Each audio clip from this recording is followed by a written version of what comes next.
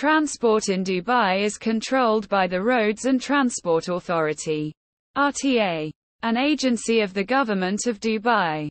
Formed by royal decree in 2005. The public transport network has in the past faced congestion and reliability issues which a large investment program has addressed, including over 70 billion United Arab Emirates dirhams of improvements planned for completion by 2020, when the population of the city is projected to exceed 3.5 million.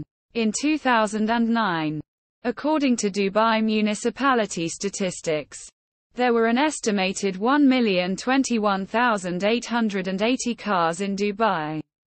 In January 2010, the number of Dubai residents who use public transport stood at 6%.